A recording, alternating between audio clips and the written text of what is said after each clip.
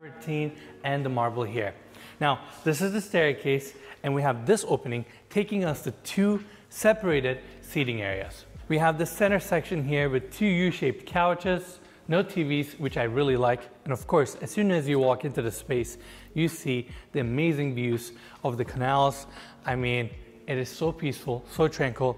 It feels like we're in Miami, honestly. Yeah, we've been here a few days now, and everywhere we go, we see these canals, blue water, beautiful homes, and there's a kind of common theme between the design of the modern homes here in Miami as well.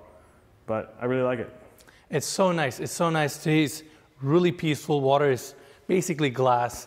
And yeah, let's bring the focus back here. Double height ceilings, walls of glass, and there's actually a really interesting detail here. It's not a sliding glass door, it's a guillotine glass door. And we have seen this detail before, Mikey, on the Collingwood property. Collingwood, that's right. And it's amazing. That way you don't have to fold your glasses or stack them into a wall, which would take a big space here and take away from your views. This way it tucks up all the way to the ceiling.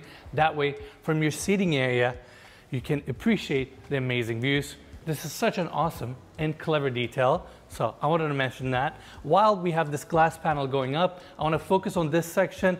We have this secondary seating area here with darker furniture. It's nicely established, all focusing towards the views. And again, I just really appreciate that there are no TVs here, because when you have a view like this, you just sit down, conversate, relax, and enjoy the vibes here. Yeah, it's really nice. And it would be a great spot to Radin.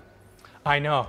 Me and Mikey have been talking about this ever since we were in Dubai. These canals are perfect for electric jet surfboards. Yeah, so for those who don't know, Radin is a company that makes electric jet surfboards. Ennis and I are a big fan of them. We have one, and whenever we get the chance, we like to take them out. And they're hard to fly with, so we can take them to Dubai, but this would be great to have. This would be great to have. And the flatter the water is, the faster they go. It's kind of awesome. I wish we had one here. Exactly. Mikey, let's turn around this way. I know it's a bit of a different angle, but we talked about this at the staircase. That book-matched wall continues on this side, and the vein and the pattern that they have here looks gorgeous. It's very minimal too. It's not super loud, and I think it goes really well with the lines of the property. One more detail before we go to the kitchen and dining area. You see the second floor here, how it has the darker kind of a coping detail that comes from the exterior architecture. So they brought that detail to the interior, which uniforms the architecture, looks great. And on top of that, that's where we have the AC diffusers. So your ceilings looks very clean and kind of undisrupted.